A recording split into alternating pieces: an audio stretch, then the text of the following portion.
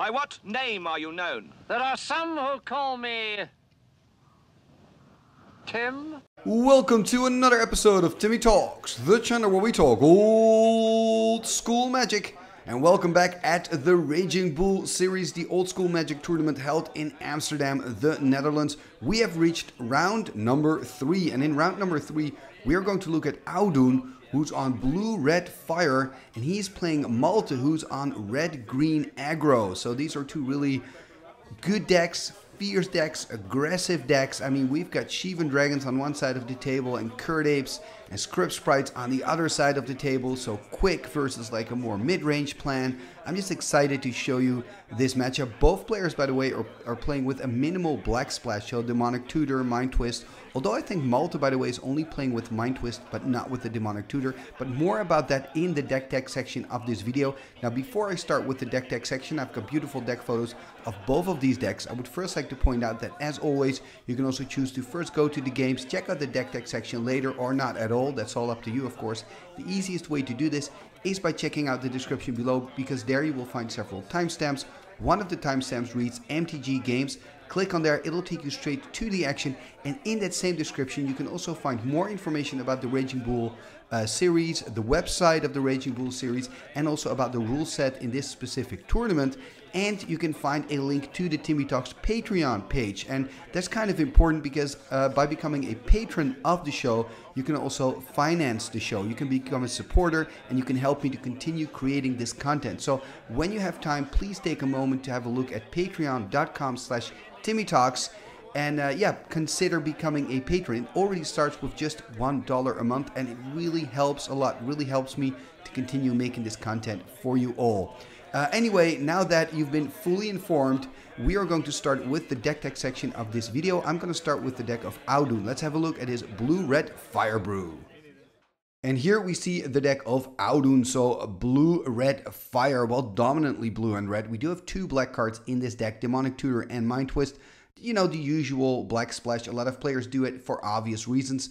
When we look at this deck, let's start with the creature base on the left top side. We've got 2 Shivan Dragons, 3 Granite Gargoyles, and 4 Suchis. Now, I love the Shivans. It's such an iconic card. 5/5 flyer for 6, and for 1 red, you can give it +1/+0. It's just super good later in the game. If your opponent doesn't have an answer to your Shivan, it's pretty much game over for your opponent. And then you have the Suchi, and the Suchi is extra good in Swedish old school because there's no mana burn. So Suchi already is really good, a 4/4 for 4. When it gets, for example, shattered in this format, then of course you get 4 colorless mana. But because there's no mana burn, there's no way that you take 4 points of damage. Then when we're looking at the rest of the deck, in the middle here we see that burn package, 4 bolts, 2 fireballs, 2 psionic blasts. And I think those bolts are really important for early on in the game because this deck is a little bit slower. It's not slow, but it's a little bit slower than Malte's deck because Malte's playing super aggressive. So what can you do the early game? Well, you can play your bolts. You can kind of kill those creatures, slow down your opponent, and as you drag the game into mid-game, late game, then you're going to be dominant with your bigger creatures, with your powerful spells, with maybe a Brain Geyser, right? That's when you take over the game with a big fireball as a finisher. So if you're Audun, you really kind of want to drag this into that mid-game section. Now, when we look on the right side of the deck, we see all the power, right? We see the Moxen, we see the Lotus, we see the Soul Ring. He also plays with a Felwar. So there is ramp happening in this deck. It's not a slow deck, because if he ramps up, he can pretty quickly play out the Suchi like turn 2 or turn 3, and then he already has a 4/4 body on the battlefield. He's also playing with Blood Moons, which you may think, why is he playing with Blood Moons when he's playing with 3 colors himself? Well, actually, red is a very dominant color, so if he turns everything into red mana, it's not too bad. And look at his land base. He's playing with, let's see, 1, 2, 3, 4, 5 basic islands, right? So those basic islands remain basic islands. So no problem. I guess the only thing is when he has a Blood Moon out, it's going to be really hard for him to cast a Demonic Tutor or the Mind Twist. Of course, he still has the Mox Jet and the Black Lotus to produce black mana.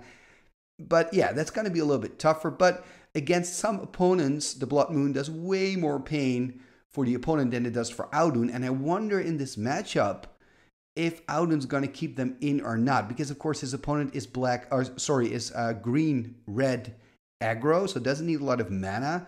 Then again, these aggro decks, they love their Pendle Havens, they love their factories, they love their mazes for the combat shenanigans. So maybe he's going to keep them in. So that's going to be an interesting thing to keep an eye on, what he's going to do after sideboarding. Talking about sideboarding, we see a card there, Pyrotechnics. It's really cool. It's a card that deals 4 damage, right? A card from Legend, sorcery, 4 damage. And you can divide the damage any way you want. And remember, he is playing against the Weenie deck. So there could be a moment if he boards it in from the sideboard that he could use that to like kill 2 or 3 or sometimes even 4 creatures with this one card. That would be pretty epic. He's also playing with an Earthquake in the sideboard and a Triskelion. I think those 2 cards are definitely going to come in after sideboarding. Anyway, this is the deck of Audun, red, blue, fire. And now let's take a look at the deck of his opponent, the red-green aggro deck by Malte. Let's have a look. And here we see the deck of Malte. So red-green aggro, also known as Malte Weenie. Malte usually plays with these red-green aggressive decks. In this case, there's one other color in this deck that's a black card. That's one Mind Twist in here. But we just see a lot of cheap creatures, a lot of damage cards, and we see land removal in the form of Ice Storms. So, I mean, this deck can be pretty ruthless. I mean, look at this top list there. They're all creatures, starting with 1 Curd Ape. Then we've got the Scavenger Folks, Llanowar Elves, Script Sprites. We've got the Dragonfly. We've got the Wailuli Wolf. We've got the Argovian Pixie. So just a lot of cheaper creatures that obviously he's going to play, you know, turn 1, turn 2, turn 3. Just going to drop a lot of creatures. And then maybe in the process there, he's going to find an Ice Storm that he can cast quickly to kind of slow down his opponent. You know, maybe he's going to find a Sylvan Library that he can use to kind of refill his hand. And in the meanwhile, of course, he wants to attack and deal damage right from, you know, from the first start of the game. You know, this is an aggressive deck. It wants to go super fast, potentially finishing the game with a Lightning Bolt or a Chain Lightning, you know, and kind of get the win from there. What's interesting in this deck is that we only see 2 Giant Groves. We don't see any Berserks. We also don't see any Crumbles. Usually when I'm thinking about land removal, because he is playing with Ice Storm, you're thinking, okay, you're going to play a little bit of the tempo game. Then it's quite good to also have artifact removal in your deck, like a Crumble. On the other hand, you know, every card that you add that doesn't actually deal damage takes away from your A plan, because the A plan really is here, deal damage, deal damage, deal damage. Each card should be able to hurt your opponent. And I think that's what Malte has in the back of his mind when he's designing these decks. He's like, okay, Crumble is a really good card, but is it a good card in this specific deck, right? When we're looking at the lands, because the land base is very important in these decks, despite the fact that you only need a little bit of lands, you know. So you may think, why is lands important in here? Well, because of the Pendelhaven. There are 3 Pendelhavens in this deck for a reason. Remember, they are legendary lands, so you cannot have more than 1 on the battlefield. But as soon as you lose a Pendelhaven, you want to be able to cast another one, because it's so crucial in this deck. Most of the creatures in the deck of Malte can get the bonus from Pendelhaven. Remember, Pendelhaven, a land from Legends, you can tap it for a green, but more importantly, you can also tap it to give target 1/1 creature +1/+2. This is huge, right? Take the Dragonfly. Dragonfly is a 1/1 flyer. You can give the first strike for 2 green. You may think, who cares about the first strike? Well, what if you use your Pendelhaven, make it into a 2/3, then use a Wailuli Wolf, make it into a 3/4. Then all of a sudden you have a 3/4 first striker through the air. Maybe you also have a Lightning Bolt, so you bolt before blocks, you bolt the creature, the Sarah Angel, let's say, and then there's that first strike damage coming in. Actually, you can even kill a Shivan Dragon if you can make your Dragonfly big enough in combination with a Lightning Bolt or in combination with a Giant Grove. So there's just a lot of cool and fun combat tricks that you can do with these pump cards, which makes it really interesting. I love these decks because combat is so important in them, you know? Yes, the start of the game usually takes some damage, but then you have to start blocking at a certain point in the game, and that's where it gets interesting, for me at least. A card that I'm missing in this deck is Maze of Ith. I really expected him to play with Maze of Ith. Why? Because Maze of Ith can be so good as an offensive card as well. Because let's say you attack with 3/1/1 creatures and your opponent has a 3/3 blocker, right? Under normal circumstances, you would lose a creature every time you would attack. But what you can do with Maze of Ith is, before damage is dealt, take the creature that's being blocked out of combat. That way you still deal damage, you don't lose a creature, and you can do the same thing the next turn again. Now, we do see 2 mazes in the sideboard, so I think, and again, I'm trying to to think that why Malte made certain decisions, which is kind of hard because I'm not Malte. But I think what he thought is there are also creatureless decks. There are also decks that just don't have a lot of creatures in them at all, or only bigger creatures like Shivan Dragons and Malte Djinns. So the mazes are not really going to be useful for me in those matchups. So I'm going to put it in my sideboard. And when I'm playing against more creature-heavy decks, then I can put in my maze again. That's what I think. Again, I'm not trying to think as Malte, which is tough because I'm not, but that's why I think he put them in the sideboard and not in the main. Okay, just a lot of stuff happening here in this deck. I really love it.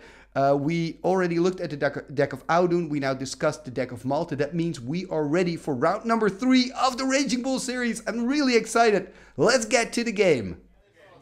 Game number 1, here we go. On the left side, we have Audun with his red-blue fire deck with that modest black splash for Demonic Tutor and Mind Twist. And on the right, we have Malte with his red-green aggro deck. Ooh, look at Audun go there in the upkeep of Malte, casting an Ancestral Recall. What a start for him here in Game 1, round number 3 of the Raging Bull series. And Malte here starting with his red-green deck, and he's playing one black card, that is Mind Twist. Starting with the Lanora Elves, pretty good start for him as well, passing the turn. Let's see what Audun can do here.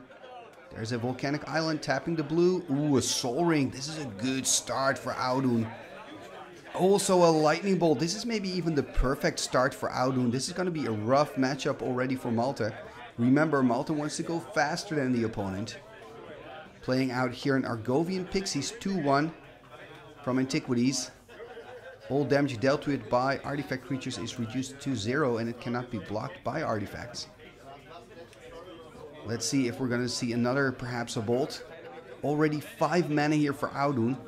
Is he going to cast, for example, a Suchi, tapping 3 here for a Granite Gargoyle? Actually a great card because it can block and the Factory and the Argovian Pixies. Although, of course, Audun doesn't have any red open to pump the toughness of the Granite Gargoyle. Remember, it is a 2/2 flyer, and for 1 red you can give it +0/+1. There's the double attack, so I'm not expecting any blocks here, to be honest. I think he's just going to take the damage. Ooh, he's not. He is going to block. I wonder what he's going to block. I think I would go for the Factory. Okay, there's a Bolt before damage is dealt. That means he is going to take some damage here. 2 points of damage. Going to drop to 18. And let's see what Audun can do now. Oh, there's a Shivan Dragon. Yeah, this is a huge problem for Malte, you know. This is what I discussed briefly in the deck tech section. Again, I mean, Audun does have that ramp, you know, and this in this game in the form of that Soul Ring, it's just been a perfect game number 1 here for Audun so far. This is going to be super, super tough here for Malte. Attacking here with, no, not attacking with the 2/2, playing a Wily Wolf and then a Script Sprites. Could use that as a chump blocker for the Shivan. And now, of course, Audun has to make a choice. Is he going to attack with the Shivan or is he going to keep it at bay? I mean, he's got to be tempted to attack, right? Gonna tap. Ooh, gonna tap 6 again. Are we going to see another Shivan? Oh, a Fireball. Oh, my goodness. This game 1 is a slaughter fest. I mean, Malte needs a miracle to get back from this. There's the attack for 5, by the way, dropping to 15. There's the pass. Very confident swoop with the hand there from Audun, who must be feeling like $1,000,000 right now because this game is going exactly like you want it against these type of decks. For Malte, this is a horror scenario. Attacking for 2, putting him on 15. There's the Scavenger Folk hitting the board. Nice signed one, but this is just horrible for Malte. Scavenger Folk, there's not going to do much. Of course, it can take care of the Factory next turn. Remember, it now still has Summoning Sickness, but as soon as the Mishra's Factory gets animated, it could use the Scavenger Folk, sack it, destroy target artifact to kill the Factory. There's the attack again for 5. So it's probably going to drop to 10 here. He's all tapped out, nothing he can do. Second main.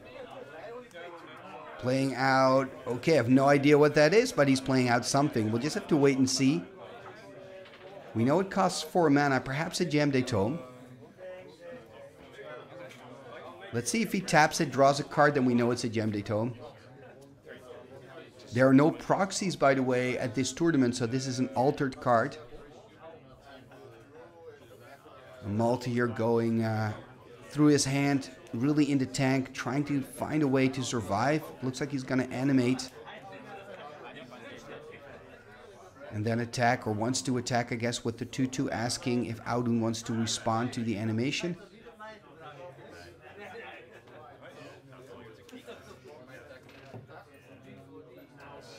There's the attack with the 2-2. Are we going to see a bolt? Is he going to try to block it? Looks like he's going to animate to block, and now he's offering that option for Audun to use, for Malte, I mean, to use the Scavenger Folk. And to destroy the Mishra's Factory. In response, there's a Psionic Blast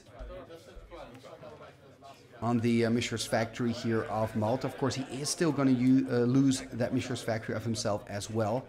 And now he's going to untap. Let's see if he's going to use that altar to draw a card, because then we know it's a Gem de Tome. Or maybe he's going to attack with it. We'll just have to wait and see what this card is, what it does. There's the attack for 5. Oh man, he can actually pump it as well. Up to 6 damage. Gonna drop to 4. Do we then see a Psionic Blast? Because then he's dead. No, we're gonna see an Icy Manipulator. Which is good, you know. Then of course he taps down the exactly the dual land here. I mean, this game 1 has been absolutely a horror show for Malte. And even if Malte would have drawn like a perfect hand, I think he still would have lost. And there's the pass. That's it. Yeah, Malte saying there's nothing I can do here. He's going to shuffle up, but this was a slaughterhouse in game number 1. But both players are now going to dive into their sideboards, and we are going to catch back up with them in game number 2. Game number 2, here we go. And this time it's Malte on the play, which makes a huge difference for these aggressive decks. So he's got a much bigger chance, a much better chance, I should say, of making it into an actual game here, starting with a Scavenger Folk. Passing the turn. There is a City of Brass, and there's a Bolt. But at least no Soul Ring here, no Ancestral Recall, so that's much better than in game 1. There we see the Factory passing the turn. No creatures for Malte, though. That is a bit concerning. There's a Felwar Stone taking another hit from the City of Brass. And now Malte can attack here, deal 3 points of damage, playing an Ice Storm instead. That's pretty good because Audun missed a land drop last turn. Taking care of the City of Brass could be important. There's a Badlands into a Granite Gargoyle. Now remember, the Gargoyle is a 2-2, but you can pump it up for 1 red, give it +0/+1.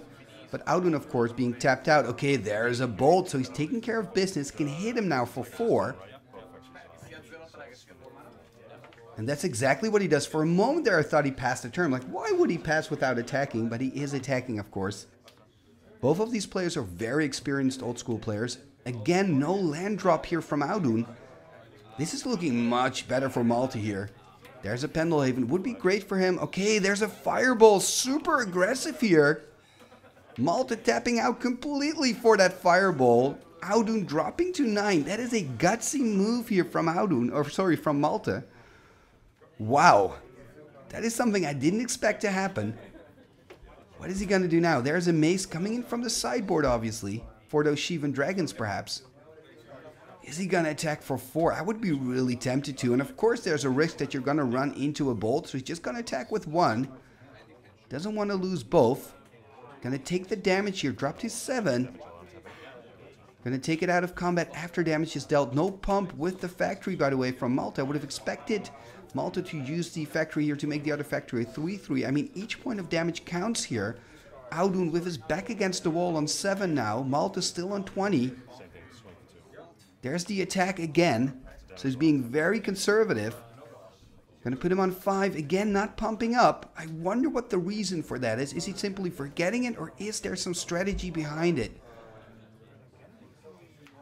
Audun now on 5, needs to find lands. Okay, there's a Black Lotus. Oh, into Shivan. Wow, just in the nick of time.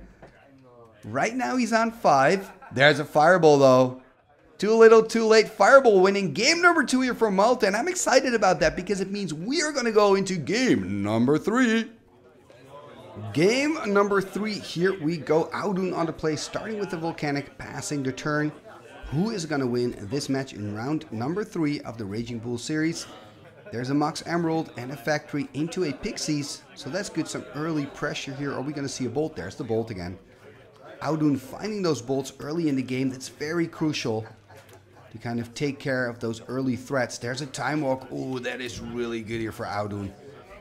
Because look at that. Now he's already on 3. There's the Blood Moon. Taking care of that Mishra's Factory. Blood Moon can be very difficult here to deal with. There's an Ice Storm though. Taking care of that basic island makes sense because now Audun also only has mountains. Playing a Chaos Orb, passing the turn. Interesting game number 3 now because of that Blood Moon. That has a huge effect. This forest could be important, although Malte of course already had that Emerald to make green mana. So Malte can pretty much play out anything he wants to, but I guess he cannot find a threat here. Passing the turn. Also a pass from Audun. There's a Pendelhaven that's actually a mountain because of the Blood Moon. Remember that all non-basic lands are now mountains, so there are quite a lot of mountains in the game. There's a Mox Jet. Okay, there's a Granite Gargoyle. The 2/2 flyer is back again, but it's gone with a quick bolt from Malte. Taking care of business. Okay, there's a creature, Llanowar Elves. So he can at least start attacking for 1. There is another Gargoyle. Are we going to see another Bolt? Another Bolt. These bolts have been pretty, important in these matches. We've seen a lot of bolts from both players. There's the attack for 1, so First Blood. Audun dropping to 19. There's a City of Brass. Again, just a mountain because of the Blood Moon. I mean, this is not too bad for Audun. The longer the game takes, as soon as he's on 6, he can start, casting Shivan Dragon. And I'm pretty sure he boarded in the Trike from the sideboard as well, because it's just so good against these weenie decks. So he's already at 5 mana, almost at 6, There's the other attack with the Llanowar from Malte, 17. There's a Dragonfly, Emerald Dragonfly. And it's a 1/1 from Legends. For 2 green, you can give it first strike. It also flies. There is a double Fireball here. Man, Fireball was so good in game 1, and now again it's a 2-for-1 here for Audun. So those Fireballs are pretty good. There are the Pixies dealt with quickly by another Bolt. So many bolts in these games. And again, I do feel this is good news for Audun. The longer the game takes, the bigger his chances. And he's still on 17, which is a very comfortable life total to be at. Both players just passing the turns though. There's a Script Sprites 1/1 flyer. So again, a little bit of damage on the board here for Audun. But I mean, it's not doing a lot of work. It's doing a little bit of work, but not a lot. I guess if you're Malte, maybe you're kind of hoping for a huge Fireball at a certain point in the game. We've seen him doing that in game 2 and twice actually. There's the tap down of the Sprites, so Audun doesn't take any damage. There's just a pass of the turn. Players playing pretty quickly, by the way, which is nice. There we have a Suchi 4/4. This is pretty big, the Suchi. I haven't seen a single Suchi thus far. There's another Dragonfly. And I guess Audun used the Icy there to tap down the Script Sprite, so that Script Sprite's probably tapped. Double Fireball. Again, taking care of business. Oh, this is nice. It's putting a Giant Growth on the Dragonfly. So that means it's 4/4, and now it can also block the Suchi, so it's probably not going to attack here with the Suchi, although he can of course use the Icy to tap down the Dragonfly and attack for 4. He's thinking about it. He's doing it. Going in for 4 and putting Audun now on 16. Sorry, Malte on 16. So both players now on 16. There's the attack for 1. Audun dropping to 15. I mean, things are not looking great for Malte because, I mean, the game is just way too far advanced. That's not good for him. There's the attack with the 4/4. I mean, Audun has the bigger creatures in the deck, has some huge payoff cards as well that he can start casting. So he's going to tap down the Dragonfly. There's a huge Fireball. I think the Fireball is really the road to victory here for him. 1, 2, 3, 4, 5, 6, 7, 8, 9. A Fireball of 9 here, having 10 mana. So he's going to drop to 6. Exactly. Now this is what Malte needs. One more Fireball Remember, he's used already 2 bolts, but he also plays with chain lightnings.